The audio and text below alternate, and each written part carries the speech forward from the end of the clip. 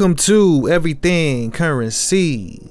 This is a show where we talk about everything crypto and mo. I'm your host Jay, and today I want to pick a winner for the spontaneous giveaway that I decided to do on this channel yesterday. So yesterday I was feeling kind of actually down mentally, and I said, you know what, I'm gonna do a giveaway on my channel tomorrow for to make myself feel better. So whoever commented on my last video got a chance to get into this giveaway, and YouTube must have been hating on showing people that message because only 7 people commented. So we're gonna have a duck race right now to pick the giveaway for that. And I also want to talk about the total2. I want to talk about a couple altcoins that I've been talking about on this channel that I'm really watching right now because they are beginning to recover, and I think that you might want to put those on your radar for the next up and coming pumps if we have those. So if you're excited about that, like the video, subscribe to the channel if you are new here, and let's just get right into it. So first things first, you know what, let's go ahead and get that giveaway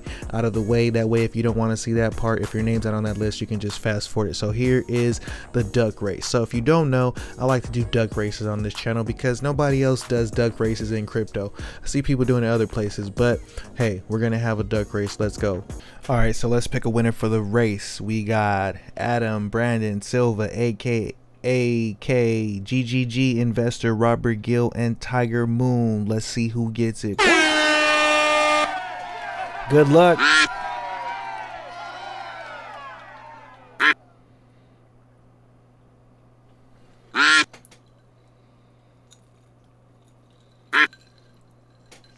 Tiger Moon holding steady in first place. Who's going to hit the NOS at the last minute?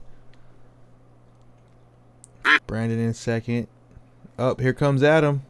Oh, here comes Robert. Oh, AK. Oh.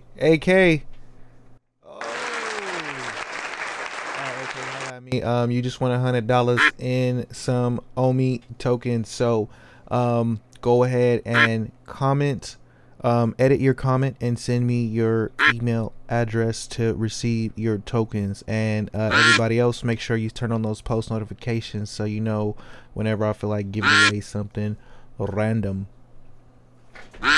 Looking at the chart of Bitcoin right here, we can see I got this white line on this chart right here. That's the first level of resistance we need to get over, and then I got this red line. That's the main level that I want to see is close above by the end of the week. If we don't close above that by the end of the week, and I could bring that down and make it match the 34, I basically want to close the week above 50k. That will make things look a little bit more bullish on these charts, but until that happens, things could just be a dead cat bounce. So I don't want to get a little too excited yet.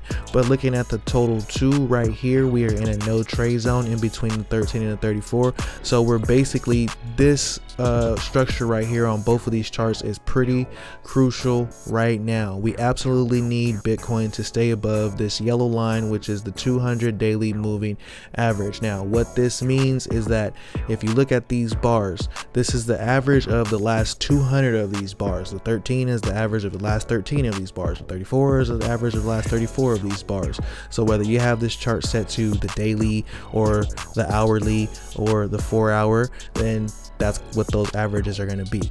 But so I want to close the week above the 34 moving average. We need to have a nice spike and close there, which it's only $2,000 away. So I feel like if the bulls show up, that could actually happen. But if things go the opposite way, then it might get a little more bearish and we might have to change the strategy. But right now we're in a no trade zone, so we are still hunting for altcoins and just making a couple trades here and there. Speaking of a couple trades here and there, we're talking about Avalanche. That was the last trade that I brought to this channel. Remember I was saying we need to get past this confluence right here of resistance. We got back above it, but after yesterday's video I said my first target was the 126 level. That is exactly where we hit. We came back down and we retested the top of that previous structure, and now we're headed back up. Now we break it past 126, then my next target is going to be 139, and that is where if we do hit that level, I will be thinking about getting out of some of my position, because if we break through that level, then we might have some type of blue sky breakout. So what I want to see is something like this, and that's just wishful thinking, but that's what I want to see on that trade. The next coin that I want to talk about is lyxe the bro. So if you don't watch this channel, then you don't know that I'm wondering why this coin is so undervalued, because what they're building is very needed and it's already being used by some of the biggest people in the game. But I want to talk about this chart today because we got some bullish things going on, in my opinion. Getting back above this 200 moving average is great on the daily. This 13 moving average starting to curve up, starting to come and get that battle on with the 34 moving average so it can continue up.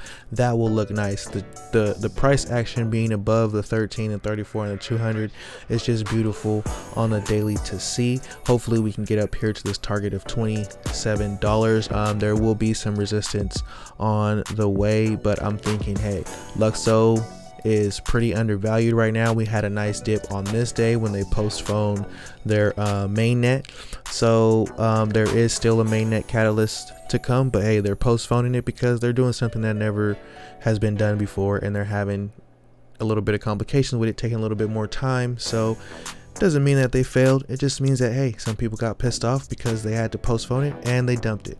So it is what it is. Looking forward to recover and continue this nice pretty uptrend like the rest of the market.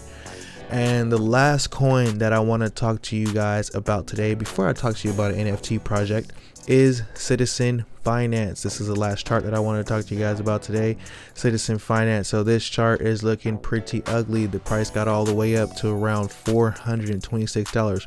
Really around 330 was the top that I seen it at. When I checked, I'll say 350 bucks around there, but the price has been coming down and settling down ever since the metaverse hype started going down. This coin has been sucking, so it is hitting a bottom right here. I'm hoping that it's hitting a bottom right here and it can recover, and there's a couple things going on that I hope it could recover from right now. When you go to their Meadowlands game website, you can actually download an alpha version of the game and play it right now, a beta version of the game, I believe, and play it right now. So I just got done downloading it, so I'll check that out and I'll give you guys an update on that. But this project is still chugging away, and as far as gaming cryptos go, I haven't seen one that actually has a first-person shooter that's pretty ready to go like this one. This is what the website looks like right here. You can download the pre-alpha and play it for free right now. So yeah, I'm pretty excited to see, you know, how this game ends up turning out in the long run and how many people actually get into it. And it's a play to earn first-person shooter, so that's something very new. So the last thing I want to talk to you about is the Deadheads. If you don't know about the Deadheads, they are an NFT project and they are doing a show for their NFT project, and they're including other NFT projects inside the show, like the Bored Apes, the cats and all that. But they had a new episode drop today of the show, so if you're into the Deadheads, go check that show out. If you're not into the Deadheads, go check that show out, because it's pretty cool to see how this NFT project has, you know, your NFT, if you own a Deadhead, might show up in the show if you're staking your Deadhead. And you know, so it's pretty cool. It's pretty cool to see, and they're partnering with other NFT projects, so just wanted to give them a little shout out on the animated series that they got going on. Each episode's like 5 minutes. Check it out, pretty cool. I might put a link in the description if I remember. So let me know what you guys think about the video. Like the video, subscribe to the channel. If you are new here, turn on those post notifications so you don't miss out on anything that this community is doing, and let me know if you want to get into that Telegram group for the holidays. Till next time. Wait, RIP to Crypto Roots. Shout out to everybody that is repping for Crypto Roots. Till next time, peace.